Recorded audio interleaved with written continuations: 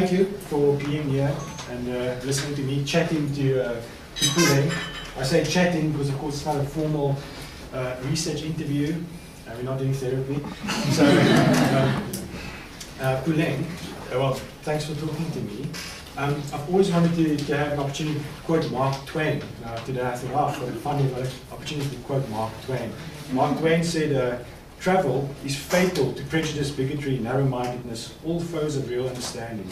Likewise, tolerance, or broad, wholesome, charitable views of men and things cannot be acquired by vegetating in one little corner of the earth all one's lifetime.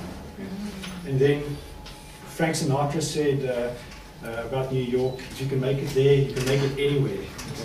Now, we all know you just finished your PhD dissertation at City University of New York, and we'll get to that, to sort of build up to that point. So I think what we would like to know is sort of the story behind this dissertation, but not just the story behind the dissertation, the story of a journey and traveling, not just physical traveling, but some kind of movement of mind and spirit and so on. So would you mind to maybe just start telling us a little bit about your personal background, where you come from? Yeah, I was born and grew up in a little town called Sasolburg in the Free State. And yeah, that's where I did all my schooling, primary school, high school, until I completed and then came to Pretoria. And I've been living in Pretoria since then. So I don't know how much. Did you come to Pretoria to study specifically, to come to university? Yes. Yeah. And first time living home, first time from mommy and daddy. And where did you go to for university? Were you at UNISA from the beginning? No, I was at the University of Pretoria. You did, what did you study there? I studied a BA specializing in psychology and anthropology. And I also did my honors at the university there as well. Honors in anthropology and psychology. Oh, really? Okay. Yeah. So, and then from there I came to UNISA. To do a master's degree in psychology? Yes. I came here to work, and then while I was working, I enrolled for my master's in psychology. Okay. So did you get a lecture position in psychology at UNISA after your honors, and was that the sort of deciding thing? Well, I actually, I started teaching in anthropology. Okay. Before, yeah, I did my undergrad in psychology, and then I moved immediately after to do my honors in psychology, and then I got a call from my professor in anthropology asking me to come and assist in anthropology, and I didn't have my honors at the time, so that's actually the reason why I then had to do my honors. So it worked out because I was attending my classes in the evening, because the classes were divided. The Afrikaans classes were during the day, the English classes were in the evening. So that worked out well, I guess, in a way for me, because then I could teach during the day and attend my classes in the evening. So I then started teaching in anthropology, did my honors in anthropology, and after completing my honors in psychology, I stayed in anthropology. But after a while, I felt that what I wanted to do was psychology, and I wanted a way to go back into psychology. And I saw posts advertised at UNISA for lectureship in psychology, and I decided to apply for it. But what was the reason what drew you to psychology? What made you leave anthropology to because I went to the university to study psychology in the first place. Yeah. Yeah, my passion was in psychology, studied while I was in high school when we had career guidance. I heard about psychology, what it is, what it was about, and it spoke to me, and I felt that's what I wanted to do with my life. So when I went to the University of Pretoria, I went there to go and study psychology, but then there was this opportunity to also do anthropology, which I knew nothing about before. I only started knowing about it when I got to the university, but I found it very interesting and fascinating, and for me, it was linked to psychology and what psychology does as well. So it was not really removed from psychology. So I saw that opportunity, I took it, I mean, I was 20, 21, and so there was still a chance for me to still move from there. So after a while, I decided that I wanted to go back into psychology, and that's what I did. It's interesting to me, a lot of people, and people have different stories about how they end up in psychology, sometimes by default, because whatever. So you say from when you were at school, you were drawn to psychology. So, but what about psychology got your interest? Well, it's one of those, my journey, or the map of where I was going was in the sciences, the natural sciences, interesting enough. I was part of a project called Program for Technological Careers. So we had extra lessons that were given in physics and chemistry, and at school it was assumed that if you're good in something, that's an obvious route that you're going to take. So I did a lot of that, but as part of that we were also told about this other field called psychology, but it was more industrial psychology than the psychology that we're doing. And like I said before, I felt drawn to psychology and what it was, what it does, what it was about. And I just felt that it speaks to me, it speaks to who I am, and it's something that I would like to do. So. But you weren't drawn specifically to the idea of clinical psychology. Yeah, clinical psychology. Actually, like many other people, I did try to apply for a whole lot of things.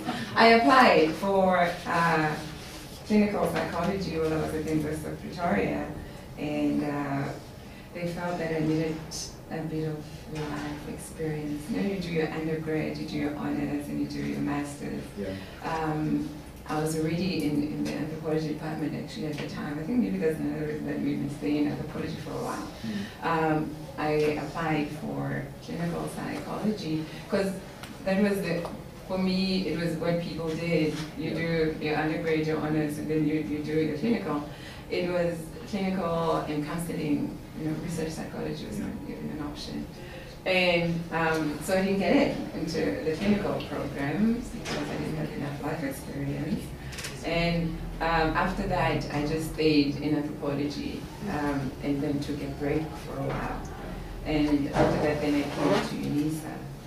And I started teaching in social and community psychology. And I then found my home in those fields, and that's what I've been doing ever since.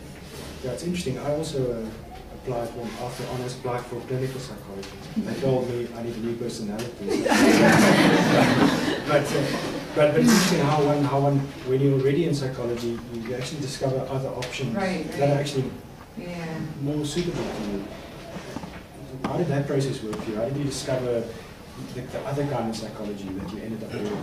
What were the kinds of things in psychology that sort of started directing you further? I think it's being in social psychology, and it started, or it offered me space to really think critically about things, and which was a great thing for me, I think, because then I started rethinking even the possibility of having been in clinical psychology and how that would have worked for me, and realizing actually that maybe it was a good thing that I didn't do clinical psychology, because that wasn't the road for me, or that wasn't the future for me. And one of the things that I found in social psychology was that it really, what we were taught and the theories and how we were presented was very problematic for me because of the taken for granted things that were there and that were taught, and that I also now have had to teach. So I found my voice in starting to publish, and also I think another space that was offered for me to redo or rethink or reimagine was in community psychology, where with my colleagues we reimagined what community psychology could be, what community psychology can do and how it can be defined and reimagined. So it's through those processes that I felt that this is the kind of psychology that I want to do. And I'm still hoping that that can also be realized in social psychology, because I feel like it hasn't been realized that much yet. And you're talking about reimagining what community psychology could be.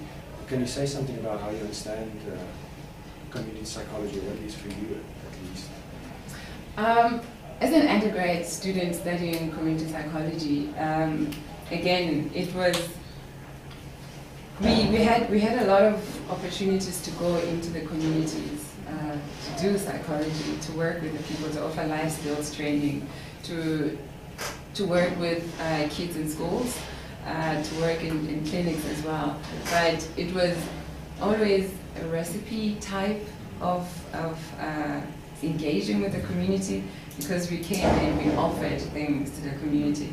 And I felt there's so much that was missing there, because we never really offered space or created space to also hear from the people themselves, whether that's useful for them or whether that's what they want. And but then I was a student at the time, so I didn't really have much of a say, unfortunately. And as a practitioner of community psychology, I felt that I'm in a position where that could be done. And that for me was the reimagining part of it.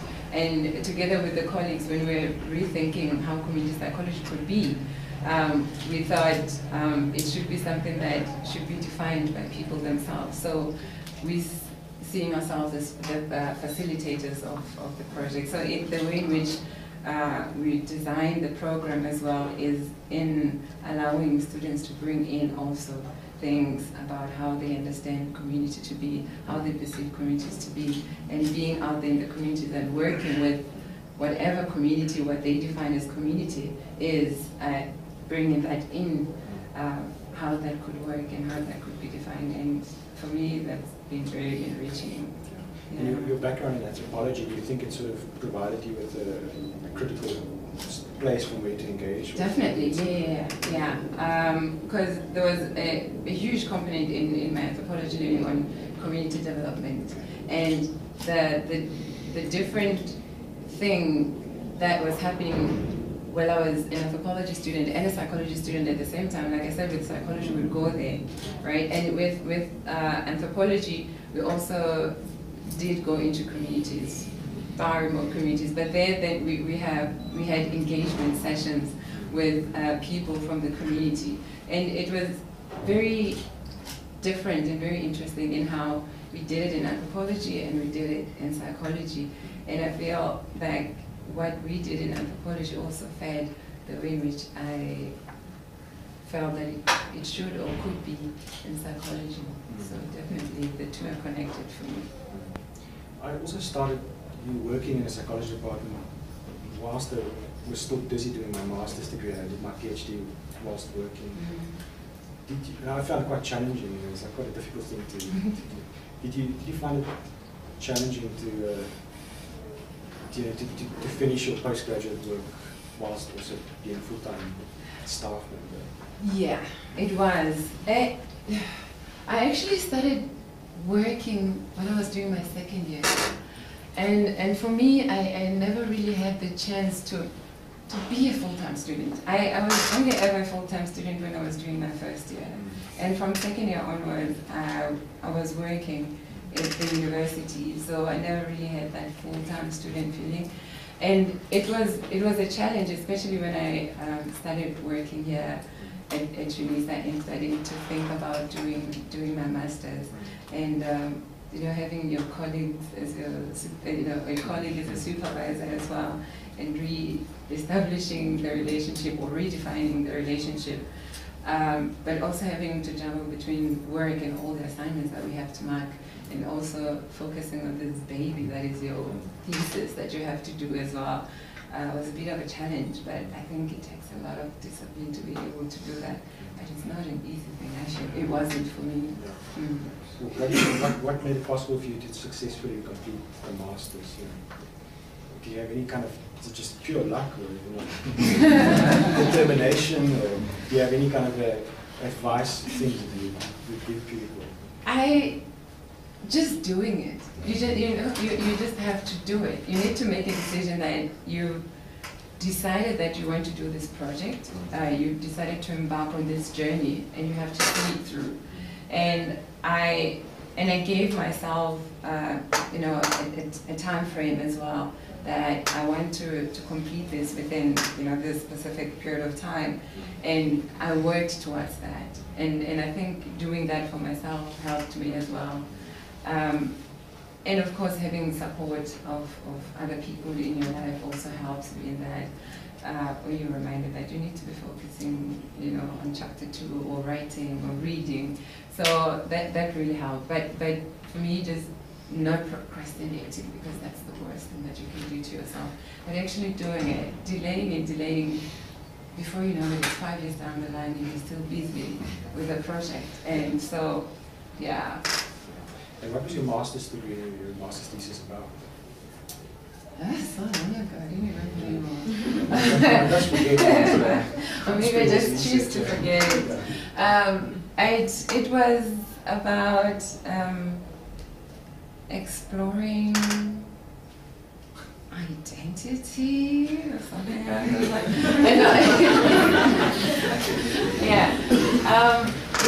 It was exploring self-identity in the workplace. Yeah, and I looked at 2 workplaces. So it was an autoethnography type of thing. So I was part of the study myself, and it was UNISA as a workplace, and it was at the time when the mergers were taking place when I started, and so there were a lot of changes taking place. Of course, simple things like emails being sent in English, because apparently before the emails were just sent out in Afrikaans. Intcom was in Afrikaans, I think. So now simple changes like those where people now had to re-establish and deal with the changes that were taking place. So what that meant for them, what the merger meant for them, the changes that were taking place meant for them, and me just entering the system as well, and trying to also find myself within the system and my own self-identity in the new system, and having to establish relationships with colleagues. And so it was very interesting, like the issues of language, the issues of race, and how that played in all of that, the changes that were taking place, and just collected people's stories about that. And the other aspect of the study was about the catwalk as a place of work. So I was looking at the modeling industry as well. Another part of my life. Yeah. So that for me was also a workplace, because I worked in that industry, and UNISA as a workplace as well. So it is the metaphor of UNISA as a catwalk also, with academics, starting their stuff in that catwalk, and looking at the experiences there as well, because there are a lot of challenges in that space. And again, looking at, then bringing them together and looking at self-identity and how people create that or define themselves within those spaces, within that catwalk, and the challenges that they come across in that catwalk. So, yeah, it's about place identity. Okay. Yeah. And I'm also interested in, obviously the major thing one gets from doing a master's is you get a master's, but I was interested in if people get more out of their research than just the degree. Would you say it meant more to you than just the degree? Did you get anything from it, either in terms of your understanding of the workplace or your experience of publications or anything like that? I think it assisted me to, because it's things that I was a part of. It offered me a better understanding of the environment that I was working in. In the conversations which was wonderful. My colleagues were very open in talking about the experiences, the challenges, and the changes that were taking place. Because the people who've been working here since 1970, since 1975, and you're thinking someone, and how was that like being here in this space in 1975 and being in this space in 2005, and those challenges, and me finding myself here in 2005. My experiences and the next person's experiences are not the same, but what is it that I can draw from that? So I felt like I learned a lot in that. And on the other hand, with the modeling industry, thinking about the challenges that I experienced personally, but then talking to other models as well, it was interesting to see how there were similarities in that, but also depending on who was talking, that also determined the experiences also. And I mean, would you think that there's more general value in seeing research as something that's not just technically about topics, but a process of self-exploration? Definitely. I think in most of the work that we do, when you think about it, there's so many things that one could do research on, but you choose that specific topic. And for me, it's very interesting. That's the story that I want to do. Why this specific topic? How did you end up here at this point where you are? And for me, I think it's always connected to something about you as a person. So I don't think we can really remove ourselves from the research that we do or the topics that we choose to do research on. So what about you made you decide on your master's topic, if you had to theorize yourself for a minute? Well, I was interested in how people deal with the change at UNISA. It was a time of frustration for a lot of people, a time of uncertainty for other people, trying to understand and define the whole process of affirmative action, which was frustrating for other people and not so much maybe for others. And also trying to deal with that for myself as well, that what is it that people see when they look at you, that you're an affirmative action product, and is there anything wrong with that? Does that take away your ability or skill, that you're actually good at what you're doing as well? So it was things that I was battling with for myself that I wanted to understand, and through doing this work, I was hoping that I would get better understanding of what was happening, but also a better understanding for myself as well. But part of the research was, not part of the academic space, the other is the sort of modeling space. Was it also an attempt to sort of come to terms with that sort of dual identity? Yeah, it was, and looking at how the two are connected, if at all. And there were a lot of frustrations for me in the modeling industry as well, a lot of challenges, a lot of frustrations actually. And that also that I wanted to understand and make sense of. And what kinds of frustrations? And the modeling industry is about performance. There's a lot of performance that takes place, and there's a lot of you having to be something else or somebody else, but also it's very, for me, it's a very political space as well, where people are treated differently and are categorized differently according to race, you know, in the industry itself, which can be very complex and very frustrating.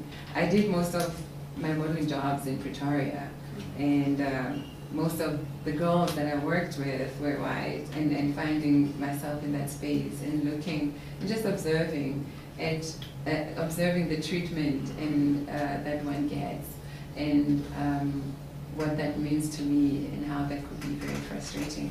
A simple thing like being late for a fashion show, and if it's me who's late, it will be understood differently from if it's you know, I don't know, Amanda who is late, and just trying to make sense of that and trying to see or understand what that means.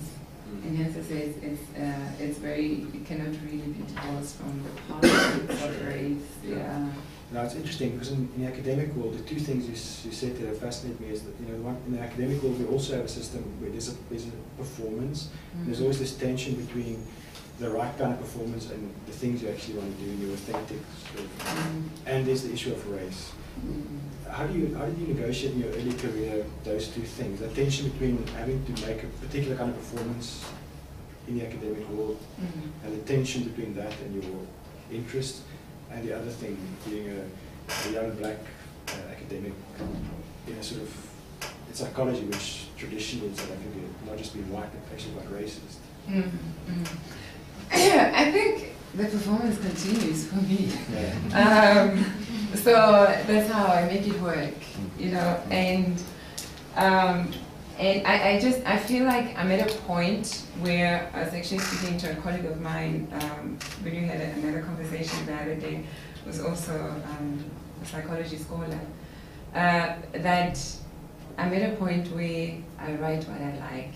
I'm at a point where I'm not going to compromise my views, because having certain views, obviously, you know, you need to support or substantiate or whatever that which you believe in. And I'm at a point where I feel I can be able to do that and actually have that voice without being worried about having a voice.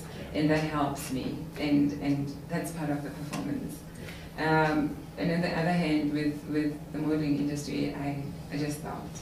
95% stopped.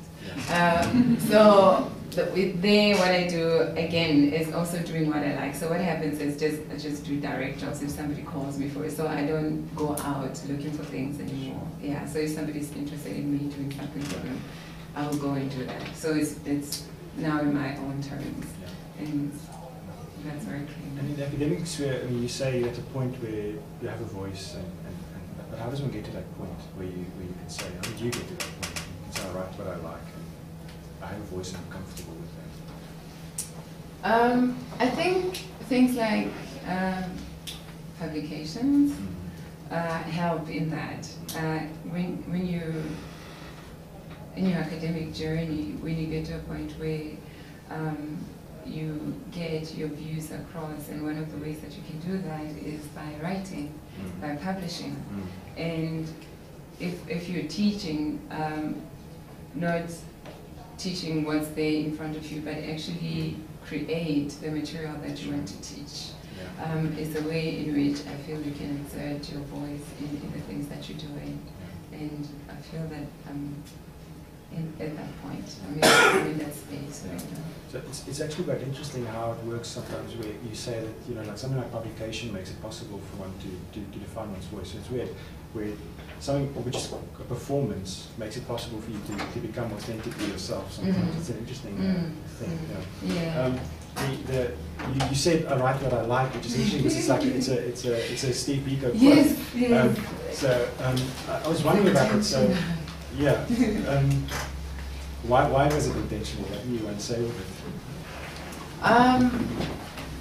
I think because I read his book, and it really spoke to me, and I draw from his philosophy, if you want, and so that whole notion of I write what I like, for me, and him saying that is I have my own voice, my own mind, my own ways of doing things, and that's how I'm going to do things. That's what I'm going to practice, and that for me was as a metaphor of having your own voice and being able to utilize that voice, and whether literally like vocally using that voice or by writing, which is another way of having your voice heard as well. So.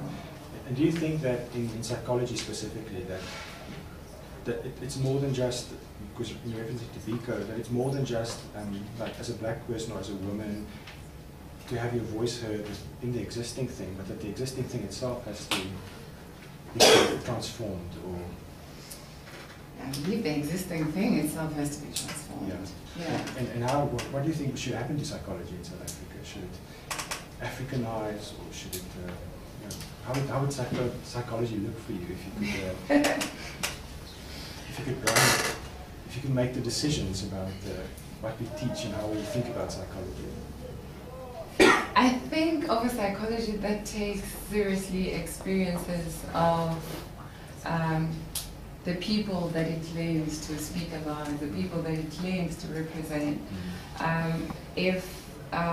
We draw a lot from the West, we draw a lot from theories that have been there for many, many years, and I believe there's something to be learned there. There's something that we can draw from that, but that should not be the beginning and the end. If we in this context, in Africa, we need to be teaching and speaking about a psychology that speaks to our own experiences, our own ways of knowing. So that's the psychology that I see, the one that's local, if you want, where it can speak to the global world, but it should also be localized as well. Yeah.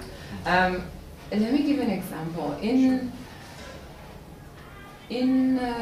social psychology, we read of many theories about behavior, about identity, about self. And one of the theories about, pro-social behavior, what is it that makes people help or choose not to help? And there's an example that is given in one of the textbooks that we prescribe, and it gives a little story about a woman that was killed, and 38 people were watching, and they didn't do anything, or witnessed rather, the murder, and they didn't report. And from that, the curiosity of a person or a researcher saying, but what is it that makes people choose to help or not to help? But so thinking of that in general terms, but the story that is being used, the context of it, is actually something that happened elsewhere. It's in a different context, and there could be reasons, and many reasons behind that. But somebody saw that and drew from that and thought about a theory about helping or not helping.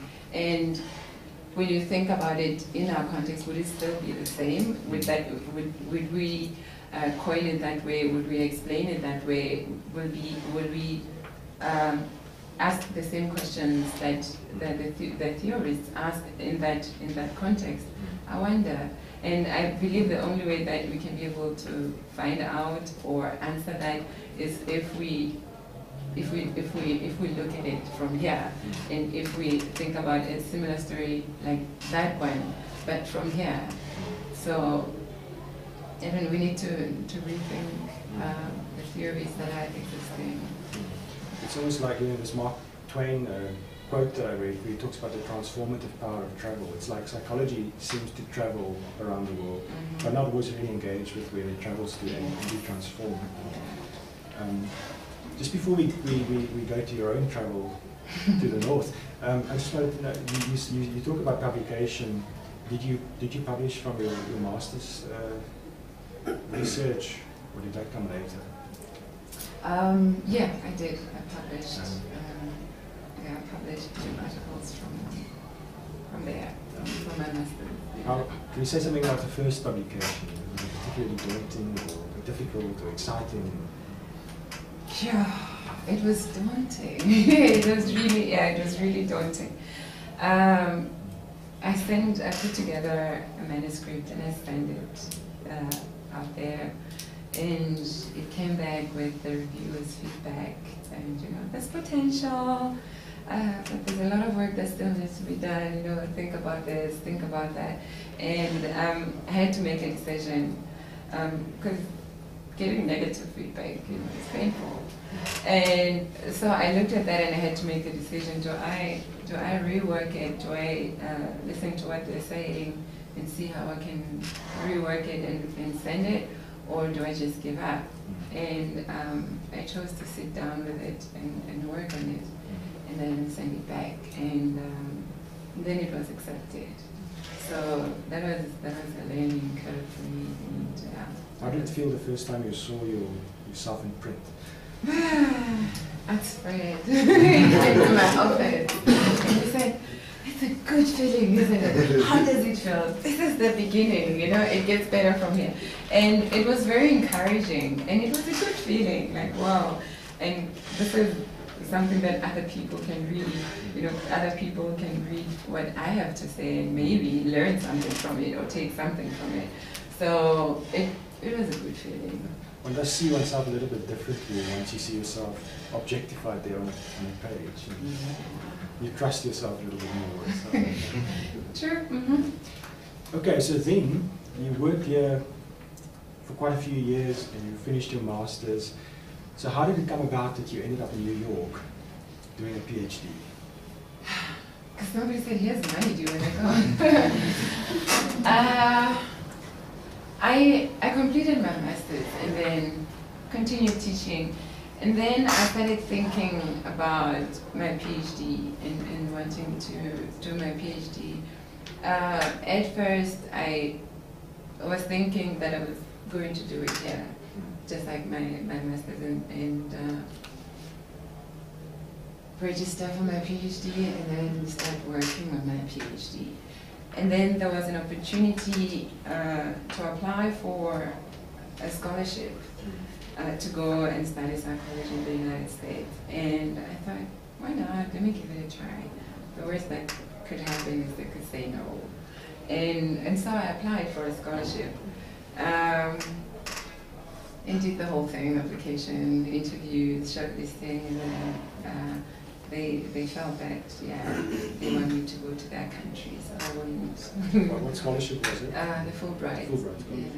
Did you particularly want the Fulbright, particularly want to go to the United States, or was it just because that was an opportunity that was available? It was because it was an opportunity that was available, yeah. And then how did it come about that you chose the City University of New York? Did you choose it, or were you allocated there, or how did it work? No, I chose it. Yeah. You're given an opportunity to choose 3 universities that you would like to study at, and they do the application on your behalf. Everything is done on your behalf. You just send through whatever paperwork that they require, and they do all of that on your behalf. But ending up at the City University of New York, shortly before I left, I was invited to go to Luxembourg. Yeah, I was invited to go to Luxembourg. It was the following year. Which year was it now? I can't remember. But the following year, Freud would have turned 100 years. And so thinking about the future of psychology and where psychology is going, 10 scholars were invited from around the world to come and talk about the future of psychology, but also thinking about having a conference to celebrate 100 years of Freud. And so it was hoped that that meeting would also speak to putting together that conference and what it could be about. And I was lucky enough to be invited to go to Luxembourg for that conversation. And it was there that I met Amia Libler. And I was telling her about my scholarship and going to the United States, and that I'm looking at universities and looking at people that I would like to work with. And I talked to her briefly about what I do. And she told me about a professor called Michel Fine. And she said from what my interest seemed to be about Michel Fine might be the person to work with, and that I should consider. And so I googled Michel Fine, looked at her work, looked at what she does, and I was very interested in the work that she does, and I felt that maybe that could be the person that I might want to work with. And so she happened to be at the City University of New York. Yeah. So in my application, I mentioned the 3 universities, the City University of New York and other universities. That those are my options. So you give them your options, and then they apply there, but they apply at other universities as well, and they go through this vigorous selection process as well, where the university interviews you. It's like what we do with our master's selections, because they also take a handful of PhD students. Sure. yeah, so I was lucky that the City University was interested, and they called. We had an interview over the phone, and Michelle said she would love to work with me. So at that stage, what was she doing that you found interesting? She does work. She does participatory action research, and she works. She uses a feminist perspective to look at issues in social psychology. So she's a critical social psychologist, and that's how she approaches her work. She does a lot of work with women, but specifically women in prison. But she also works with the youth in schools as well, and the challenges that are happening there. So from that and from the work that she did, I felt that I could learn something from that, and I could see myself working with her and hopefully gaining a lot from what she has to offer. So how long were you there, the residential? How long did you stay in New York? 3 years. 3 years. Now, you know that Sting song where he says, I'm an alien, so I'm an Englishman in New York. I know the song. You weren't an Englishman in New York, but did you also feel like an alien when you arrived? Or did you feel that? Well, the fact that they call you an alien, there's no way you're not going to feel like an alien. Yeah. That's very bizarre. We call people other things in this country, but alien is something else. Yeah, in the US, when you're not a US citizen, you're an alien. So I was an alien in New York for 3 years. Yeah. But do you feel at home in New York? Only in my second year did I start warming up to the place. It was quite a challenge at first. What was the main challenge initially? That I had to speak English all the time. Yeah. Was a huge challenge. I had to get used to that. And yeah, my cohort, yeah, they were wonderful. Because at times I would just tell them, I'm really tired of speaking English now. And so, and they understood. So that was one of the challenges. And missing my family to bits was also another challenge. And New York is another place. It can be really overwhelming. It's exciting. It's got everything that you can think of. People go there to, with the hope of realizing their dreams, and for many of them, it doesn't happen, and they just find themselves lost in that deep space. So having to see that was also, yeah, a bit sad, really, yeah. So someone was saying maybe I should just stay in New York and be a clinical psychologist and help all these people, because I swear every second person that you meet doesn't look well. And also didn't look well to some people as well, but yeah, that was my experience. And the psychology they do at the City University, did you get a sense that it's responsive to the place in which it is located? Does it respond to sort of New York issues or the sort of social issues there? Yeah. Or was it typical sort of psychology that's removed from the world? No, not at my school, yeah. And that's something that I really enjoyed and drew from. When the university where I went was amazing in that some of the fathers of psychology taught there, some of them studied there. The theory that I used for my master's in place identity of Prashansky, he was actually teaching there, but then way before, and just being in that space where you were, I think that was also one of the things that drew Michelle Fine to be like, wow, because they wanted to see the work that I did in my master's and had a look at that to also determine also whether they would like me to come in. She saw that I drew from Prashansky, and she was saying, he was actually, yeah, he was in the environmental psychology part, and so it's exciting to see that, people out there actually draw from our psychology. And I was like, if only you knew, that's the psychology that we do, that your psychology is the psychology that we do. So, and Stanley Milgram, he was there as well, and just being in that space with those spirits was amazing. But they work a lot with the communities around. They do work, which was something that was fascinating to me, that with the government and the local communities, my school was very involved. And that for me spoke to actually the social issues, bringing them into the class, and then from the class going out into the community as well. And we actually had some of the people also coming in. We had brown bag sessions every week where we talk about our work, where people share their research as well. And in those spaces, we get people from the community also talking about being part of the research. Yeah. That's great. And the program in which you were registered, was it the social psychology program or community psychology? It's social and personality psychology. Yeah.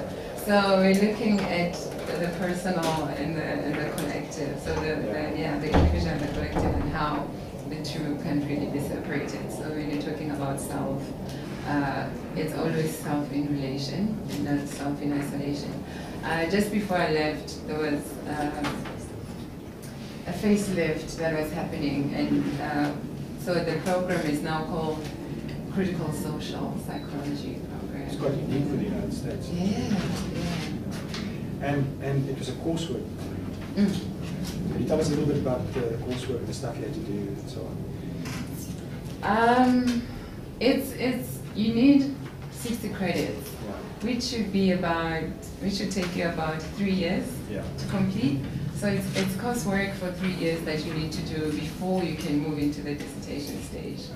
Yeah. So we revisited some of the personality theories. Which was very interesting to me, because it was not only about the work that they did, but we actually went and studied the people themselves. Okay. So if we're talking about Carl Jung for interest, so we go back to the life, who he was, where he was born, how did he grow up, and how did he end up in the field that he did. So it offered a lot of background into the people that we were studying about, which was good, which was really good, and a lot of research courses as well, quant and qual that we did, and then we did for personality, we did study of lives, and what other courses did I do? And a lot of seminar courses as well. The program is divided into sub-programs. So my program is social and personality, and then there's developmental psychology, so that people do their PhDs in developmental psychology, and then there's environmental and neuro. So it's 11 sub-disciplines. So we all attend our classes individually, but then there are times where we attend together, especially for research methodologies. So it offered space also for the conversations across the sub-disciplines, but also we're allowed to take electives. So we could take courses in sociology, in anthropology, in African studies. So whatever other courses that you wanted to do, you were allowed to do that as well, which was good. So this was like the first time in quite a few years that you were a full-time student. Yeah. Was that? I think that's actually what drew me to applying for a scholarship, because it was going to offer me an opportunity to really, for the first time, be a full-time student. Yeah. There were opportunities while I was there to teach, and I refused. Okay. I refused to teach. I stood in for people just to get a sense of the classroom and what it's like. So teaching undergrad students, but only helping out here and there. But I refused to take up advice, because I felt it was an opportunity for me to be a full-time student, and that's what I'm going to do, and that's what I did. Yeah. If you had to single out something, like the most rewarding thing about the coursework part of the degree, what would you say? Sure, one thing. Or two.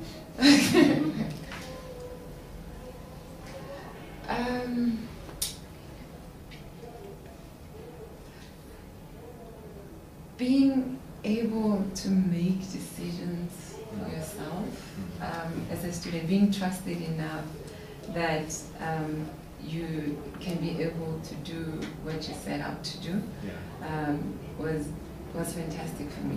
And another thing that really stood out for me was being given an opportunity to being given an opportunity to talk about your research so many times. So many times.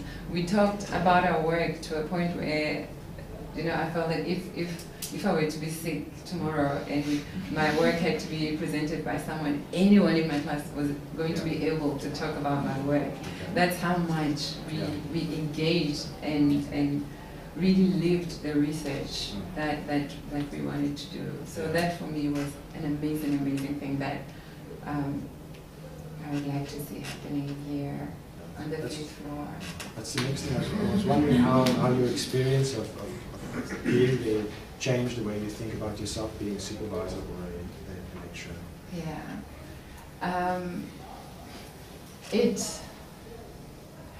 I had an amazing supervisor, mentor, friend, all the wonderful words I can put there. And I looked at her, and many times what I was thinking was, I want to be a mini Michelle. I want to be a mini Michelle. For what this woman is doing, and from what I'm learning from her, that's the kind of supervisor I would like to be for my students as well. I would like my relationship with my students to be a relationship that goes beyond me saying, go change this paragraph or go change that paragraph, to a point where we really engage with the work together, where I go an extra mile to really make sure that, because it can be a very lonely journey experience, especially here at home, because when you're doing your research, it's just you and the library, it's just you and the books. And then if you're lucky, you can once in a while meet with your supervisor. And I would like to really offer to my students what is offered to me. Now, your research, we should ask you, what was your PhD dissertation about? My PhD dissertation was about Black women in South Africa. I was looking at the experiences of women who grew up during apartheid and moving from apartheid to now, and you know how that speaks to one another, and their experiences of that journey for them. So it was life stories of women, but I was linking this to the whole notion of suffering, that people suffered a lot during apartheid, and whether post-94 that just stopped, or what happened to that. And I was specifically looking at women, because I feel that in psychology we don't really use gender as a lens or a unit of analysis when we do work, but also in a broader historical background, when we look at the texts that are out there, women's voices are missing. You know, it's almost as if they didn't play a role in getting us to where we are today. And so I was interested in looking at the relationship between suffering, pain, and how that speaks to people being able to express that pain, and how we look at it in psychology. So I draw a little bit from, or I critique a little bit the way in which suffering is understood in psychology, and how we're quick to pathologize and just medicalize people's pain, and how we should understand that suffering is intergenerational, suffering is gendered, suffering is or cannot be divorced from politics, from history, you know, race and class, and how all those things combined, defined people's everyday lived experiences. And so that was my work. So I drew from the Truth and Reconciliation Commission. I did a bit of a secondary data analysis of that and looking at the commission itself, how it came about, what it aimed to do, and the role that women played in the Truth and Reconciliation Commission and the challenges that came with that, which led to the special hearings for women, and why there had to be a special hearing for women that had to take place. So drawing from that and looking at women's experiences, I spoke about how we understand or can understand suffering or redefine our understanding of what trauma is. So in that way, again, my fascination with language, how language is used. In psychology, we talk a lot, right? It's me and you, and we're talking, and I want to understand your experiences. But I also argue that when we're talking about suffering, it's a very embodied experience as well. That we can speak about our experiences, but sometimes when we also speaking cannot be enough or is not enough. So we need to think of alternative ways in which people can express their suffering. So I started thinking of alternative ways in which people can be able to do that. And so I worked with a group of women here in South Africa, talking about their experiences of growing up during apartheid, and decided to make embroideries or express their stories through embroideries as an addition to talking about their life stories, with the hope that some of the embodied pain could be expressed in the visual way, through the embroideries that they made. And so I worked with them for a couple of months where they created these embroideries. And how did you interpret the embroideries? Did you get them to talk about it, or how did you I got them to talk about the embroideries. So it was a process, you know, it took a couple of months, but then I met with them regularly so as to check how it's going, because it wasn't an easy thing for them, they told me. But it also, having to sit and make these embroideries gave them a chance to really revisit the past, and it brought back a lot of things that they had buried somewhere deep, and having to make these embroideries forced them to revisit and go to that space that they did not want to go to. And making these embroideries in their own homes, wherever they felt comfortable making the embroideries, also allowed them space to have conversations with their children about something that they would have never thought about telling their children about in making those embroideries and talking to them about those embroideries. So at the end, we then spoke about the process, and they spoke about what's in the embroideries. So for me, the embroideries are an extension of what they told me, but they also allow space for multiple interpretations. Because if I take their life stories, I'm going to give meaning to those stories. This is what I'm hearing, these are the themes, this is what's coming out here. But then if I put those embroideries in addition to those stories, then it allows space also for multiple interpretations of what's there.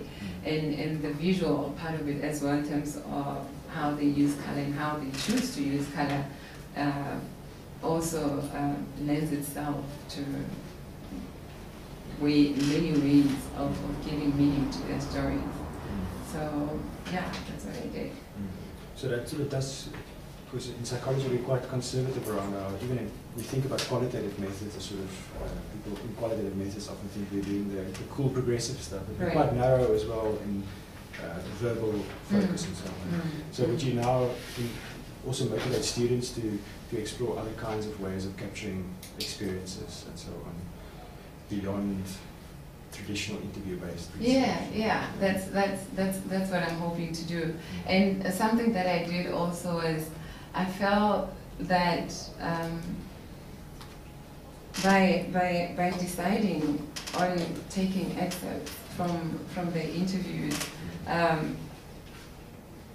I'll be losing out on a lot. That's something. It's always a challenge because you have a topic, and so obviously you go there with the aim that I'm interested in exploring the experiences. So I'll be looking at what the experiences are and what I'm hearing from that.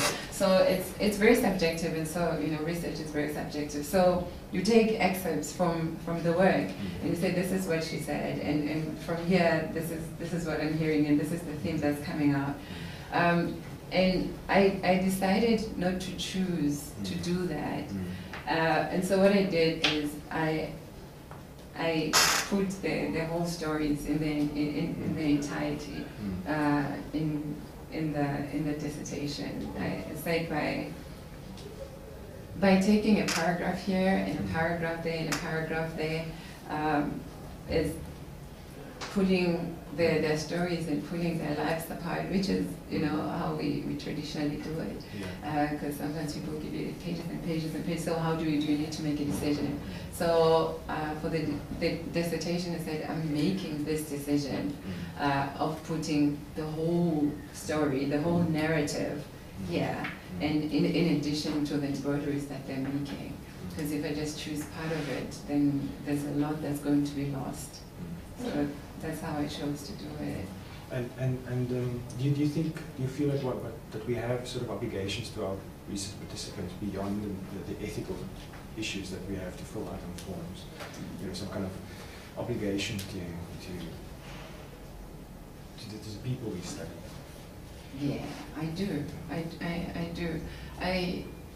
Even the ethical forms themselves are very restrictive.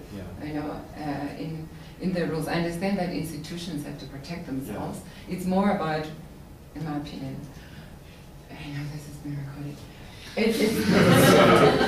It's more about the institutions protecting themselves as much as we would like to claim that it's about the participants and respecting the participants and all of that. But when you look at the gains and losing of it, I feel like the institutions gain more than the participants are gaining in the way in which we're restricted in what and how we can do it. So it's a struggle really, like how do you strike a balance? Because at the end of the day, there has to be those ethics so that people just don't go out there and do research and cause a lot of harm. But also, how do we, or where do we draw the line? Yeah, it's almost like you also have I often think about those ethics applications. It provides us with a way out to keep on thinking about a relationship with our participants, because now it's been sorted out. And I think it's an important thing, I suppose, to keep on problematizing our relationship with those we do research with.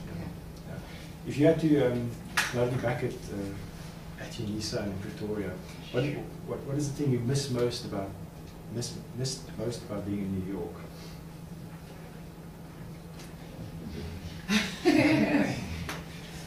What are you nostalgic about?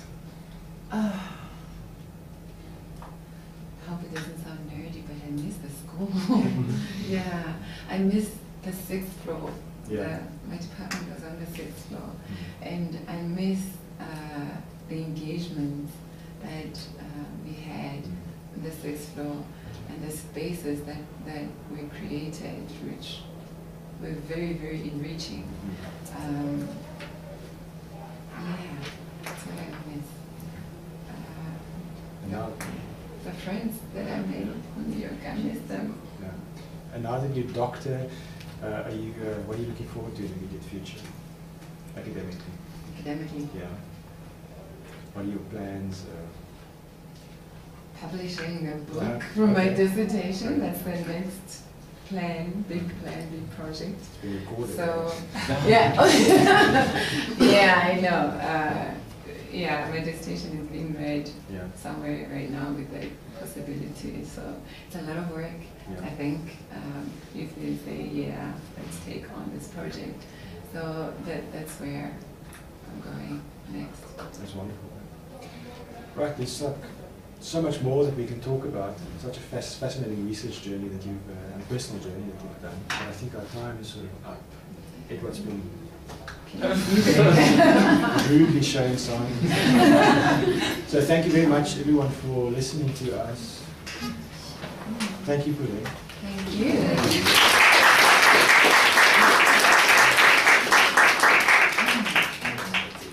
From our side, thank you. It's sort of time for tea. Can I suggest, if it's okay with the two of you, we have a tea break, and when we come back, we continue. So if there's any questions, because it can sort of lead us into a discussion on interviews. Okay. So we first take a break, have tea for half an hour, come back, and if you have any questions to Desmond, that's great.